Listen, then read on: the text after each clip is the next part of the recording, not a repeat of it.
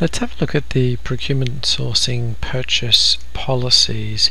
There's a policy which is the requisition control rule, and on the requisition control rule you can control at the workflow submission time a set of fields that'll get validated. You'll see that I've added one here, so this is not in standard code in Ax2012. So let's have a walk through how we might add an additional field to the requisition control rule if you want to have additional validation set up on purchase requisition. So let's go and have a look at the purchase requisition itself. So I'm going to go over to a purchase requisition, and I'm going to open up the requisition, and we'll have a look at the details on the lines of the requisition.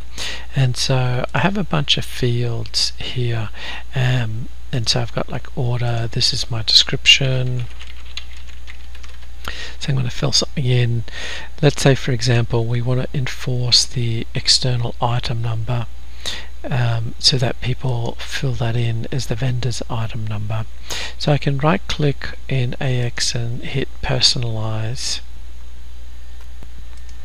This is going to tell me the field ID, so it's external item ID, which is on the purchase requisition line.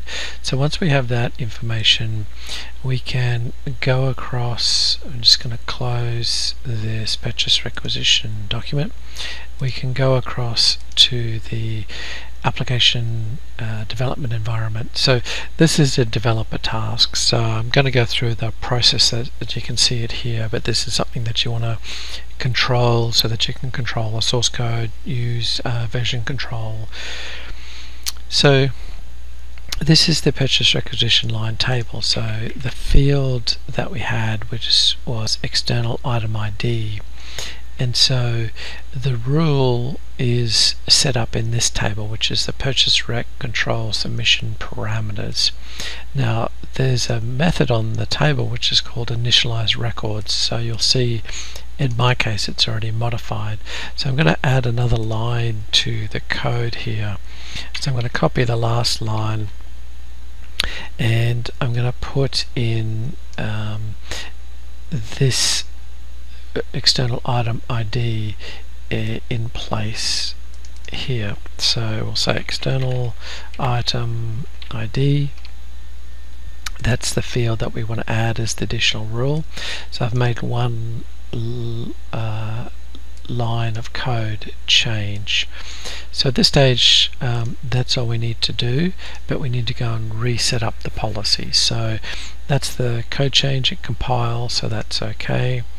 So I'm going to go back and from a functional perspective now go and set up the policy. So I'll go into my purchasing policy, and in my procurement policy, so I have the purchase requisition control rule. I'm going to retire the existing rule, and then I'm going to create a new rule. At this point it'll initialize the fields that we have available. So now I've got a field which is external item number. So at this point I could say, well, this field is now required, and so now it's a valid configuration in my purchasing policy. So I'm going to save my policy now, and let's see if it takes effect. So I'm going to go to my procurement and sourcing, I'm going to go to my requisitions. This is the requisition we were working on, and if I have a look at the line details, we'll see that we don't have an external item number. So if I try to submit this, it'll give me an error that says external item number must be specified. So that's the new rule in place.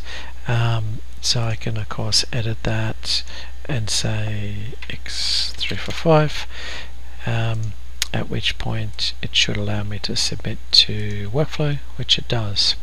So that's how we can modify the requisition control rule. The key to it is that you want to update the initializeRecords method on the PurchReqControlSubmissionParameters table and update that for the field that's in the PurchReq